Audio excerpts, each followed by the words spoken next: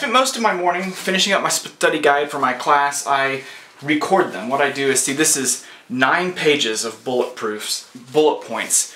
A lot of detail in this test. So what I do is get in front of the microphone, I record every little detail, and then I make a file, put it on my iPhone, and I play it back to myself a million times. That's how I memorize for a test. Legislative Reorganization Act of 1946.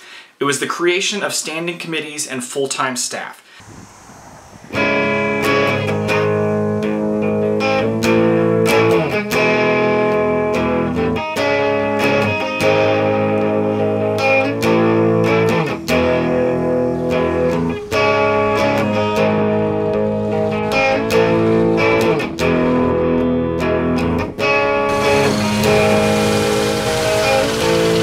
So I jumped on my motorcycle, put my headphones in, and I just listened to my study guide over and over again as I drove to Yukon, where I am at Jennifer's mother's house to finish up a little bit of the repair work that needs to be done here. Just mostly around this door.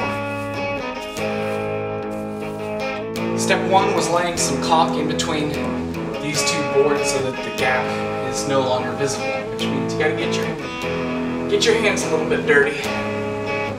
So there's quite a bit of a gap between this threshold and the tile, so I'm going to lay down some grout that goes in between them. And now looky there, good as new, minus a little bit of cleanup. So I got all the caulking done. I have now laid my grout down here, and now I've just got to tape this up and actually stain these boards. I tried to do the stain. These were put up by some people that helped us out, which is awesome, but when I do it, I always stain the wood with it not on the wall. And so, I mean, it's totally possible to do it this way. I am just not good at it at all, so I failed miserably. But what's gonna happen is I'm just gonna have to come back, take these guys off, and then stain them, put them back on. I'm making enchiladas tonight, and I'm gonna try to use this hatch pepper cheddar cheese.